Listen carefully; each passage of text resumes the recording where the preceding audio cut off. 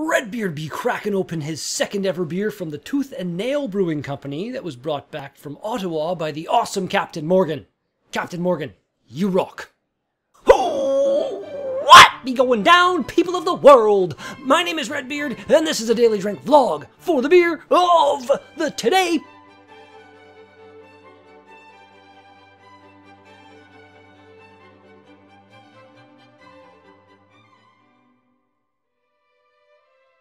We've got a can of Fortitude Stout by the Tooth and Nail Brewing Company. Yeah, the other little baby can that really doesn't have anything on it. This stuff is 5.4% alcohol, so stout, not overly strong. I'm assuming I'm going to find it quite tasty. Crack her open and see what we have got. Oh yes, looks like it's a stout. I don't know what kind of stout this is. It doesn't say oatmeal or milk stout on it, so what I would just assume it's a regular stout, I guess. As always, all the thanks in the whole wide world go to you watch my videos. The beard loves you all so very, very, very, very, very, very much. That looks like a pretty damn dark beer, and it is a pretty damn dark beer. No light making it through there at all. Looks nice though, I'll say that. Cat hair. Smells like a stout. If anything, I'd say maybe it has a bit of an oatmeal smell. Oatmeal stout aroma going on. Smells nice. Smoky, yummy, possibly, hopefully. Let's give her a shot.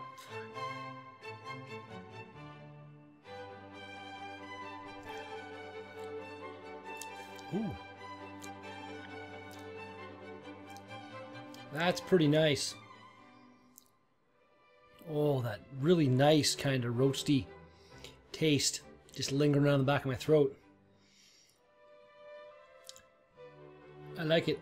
I like both the beers by these guys, come to think of it. Actually, there was another one that I did the vlog for and that video got lost. What the hell was it?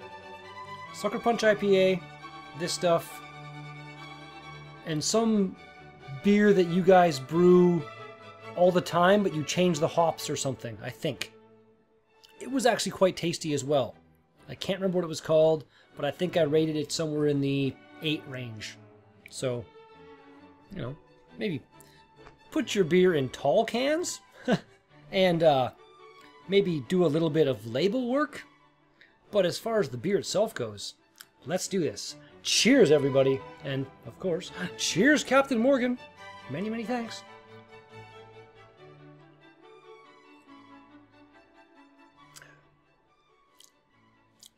Really, really easy drinking.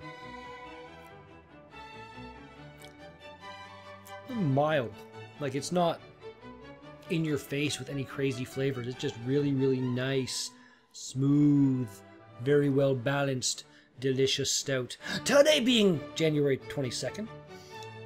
My mouth didn't want to work for a second there. Sorry. On this date in 1957, the New York City Mad Bomber George P. Metesky, whatever, he was arrested in Connecticut after planting more than 33 bombs because he was working for the Consolidated Edison Company and was working some generator wiper at the Hellgate generating plant when a boiler backfired and the gases escaped and filled his lungs, which basically forever kind of crippled him, like gave him pneumonia, which then developed into tuberculosis, and he was on sick leave for a while, and then they fired him, and he tried to get, like, what's the word? Come on. Workers' compensation, sorry. And he was denied, so he decided, alright, fine, I'm going to start bombing everybody. It's an interesting course of action for one to take. He was nice enough to stop his, like, he bombed people between 1940, didn't bomb people, but he planted bombs in 1940 and 1956. But he stopped during World War II, because he was nice like that, something.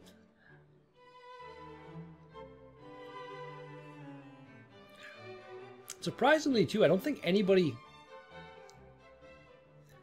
actually died. Although, he did go to jail for a long time.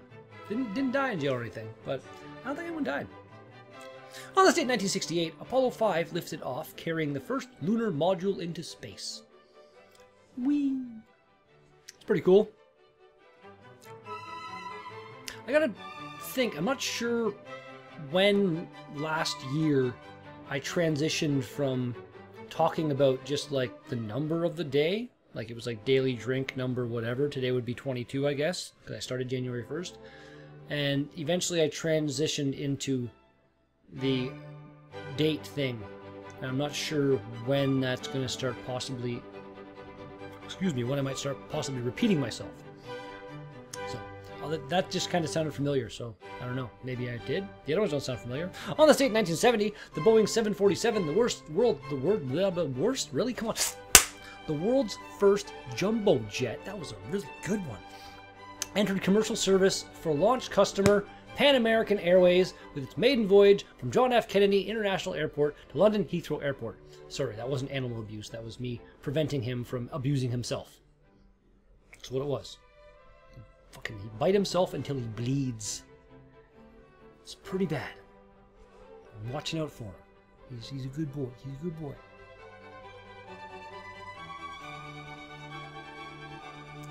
Yes, good boy. Most of the time. It's starting like that. On this date in 1973, the Supreme Court of the United States delivered its decision in Roe v. Wade and Doe v. Bolton, legalizing elective abortion in all 50 states.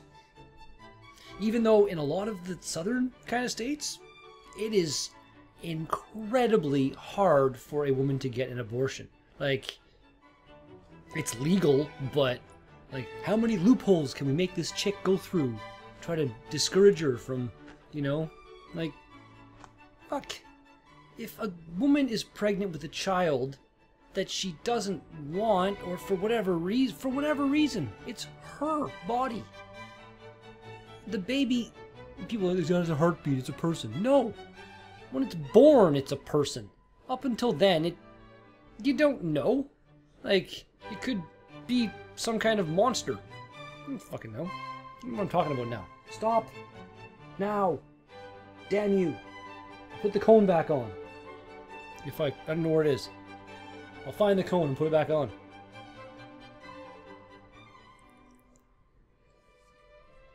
Tooth and nail. You need to get some beer in the LCBO or the beer store, because I'm pretty sure you don't have any in either. And like I said a little while ago, every beer of yours that has passed over my taste buds has been quite appealing to them. That made sense.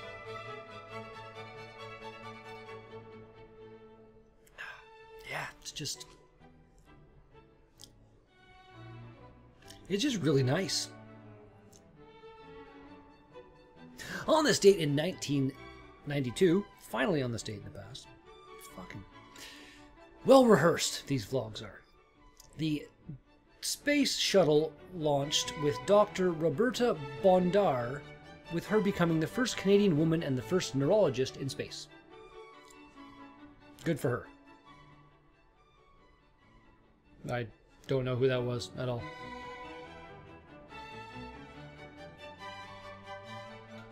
Canadian, so, you know, yay. Canada actually has contributed a fair amount to the United States space program efforts throughout its existence. The Canada arm, fucking weird Canada arm thing. It's like a big robotic arm that they used to do a bunch of shit with the space shuttle. That was obviously made in Canada. Like, could we give ourselves any more of a bit of a shout out there? It's like, oh, we got this big piece we're going to put on it. What are we going to call it? We'll call it the Canada arm. And put a big, giant Canada on it. I always thought that was kind of funny. I don't know.